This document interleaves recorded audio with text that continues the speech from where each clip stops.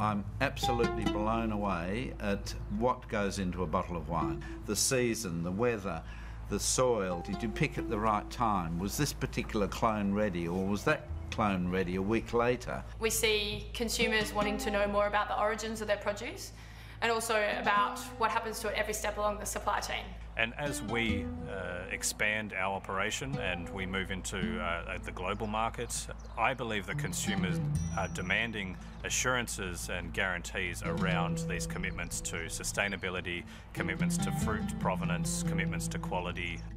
KPMG has invested in the development of a specialist food and agribusiness practice. This group of subject matter experts leads and supports engagements across the firm, including management consulting, deals advisory, enterprise and risk. Biosecurity, supply chain assurance, food provenance, food assurance and food safety are all key focus areas for the team. In this case, we have worked with our digital specialists to assess the food production supply chain, to map data collection, link this to business needs and determine ways to automate or digitise that process. Subsequently, we linked to our blockchain experts to contemplate utilising data for different outcomes, including a new customer experience using product labelling technology and the smartphone. We grow the fruit, we pick the fruit, we transport the fruit all the way through to our own distribution arm of our business. We invest heavily in acquiring and capturing as many data points as possible. Evaporation, its irrigation, soil moisture, wind, temperature, daily mean. We take all of these inputs and they govern our time and allocation of resource. I know the guys out here at Pooley Wines are starting to put all of their information into a cloud-based system. I mean, there's a lot of solutions out there that are starting to digitise compliance and regulation measures, but they're just on a digital platform. It's not creating a tamper-proof, trusted system like blockchain. So there is technology that is protecting that data and the integrity of the data. KPMG Origin's augmented reality app is a simple visualisation of 5 stakeholders collaborating to deliver the full provenance story and delight the consumer. Starting with the grape grower, providing the harvest details, followed by the winemaker, sharing ageing and the production process insights, followed by the packaging and traceability identifiers that enables the logistics company to complete the journey and constantly monitor the temperature and other important parameters, like ambient light. At the distribution point, the consumer can see and verify the certificate of authenticity provided by an independent auditor. Where we see incredible value being generated through this blockchain technology, through AR, through any kind of app where we can tell our story, we can recreate the experience that they have here at Richmond in the cellar door, that's priceless.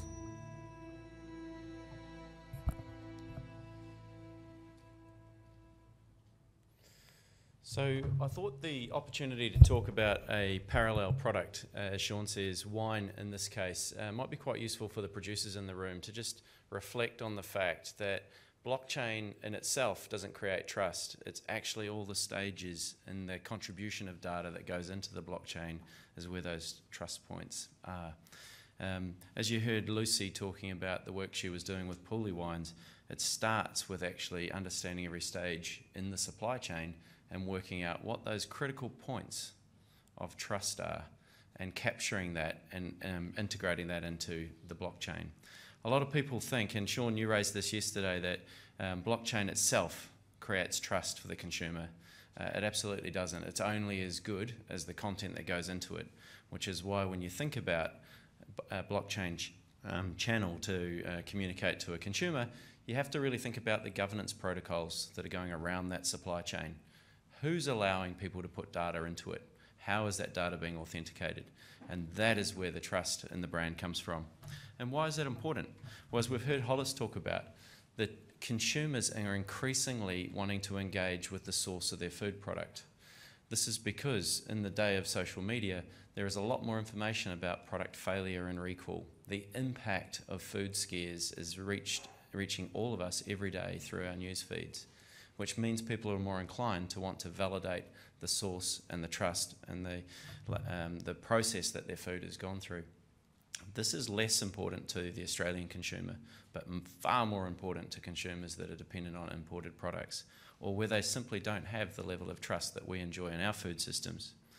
So when you think about the consumer of tomorrow really wanting to authenticate and prove the origin of their product, we must think about what data do we have in our part of that supply chain. What is our responsibility to surface that and put it into a immutable channel that will get all the way through the consumer. Some work we did researching the Chinese market recently identified that the top 3 issues affecting the middle class in making a food purchase decision are food safety, freshness and ingredients. More concerning was that 87% of their wallet spend was going on food. So these 3 things are critical if we want to attract the attention of consumers in that market to buy our products. And it's the same market that's challenged by food fraud. And this often occurs at the labelling stage. So we need to be thinking about how do we enable this blockchain solution to bring trust to the consumer. But it's only going to work if we've got multiple points of authentication on the actual end product. So I'm going to touch on a couple of examples of multi-point authentication on labels. But I want to just also share with you an experience when we were talking to our client Treasury Wine Estate about the challenge of food fraud for them. So food fraud is about a $10 to $15 billion issue globally. The wine industry, it's about $3 billion. And here's an example of Benfolds, a rip-off label of a Penfolds product, no relation to my good self, going into the Chinese market. When you talk to Treasury, the majority of the wine fraud for their products is actually going on a ship from Australia into China with false labels on it. So we must solve the problem at the source, not just at the end market. It is a real issue.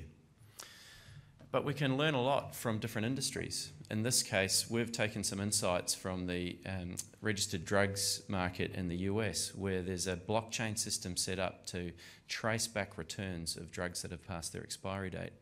And the authentication of the drug is using the labelling technology that Hollis and Gennady have been talking about. The important point here is that the technology development and packaging is moving so quickly that we can now get to a point where you've got registered, licensed watermarks and printed labels, becoming one of the trust points. When you overlay this with a lava or a certified QR code system, you're creating additional trust points. And when the 2 things come together and are read by a smartphone, you prove the authentication of the product back to the geo point that that smartphone is reading it. It's all about registering licenses of labels against products and registering that product through the blockchain so that when the consumer engages with it, there's an authentication channel as to where that product has moved through the supply chain and all the data points have been validated on the way.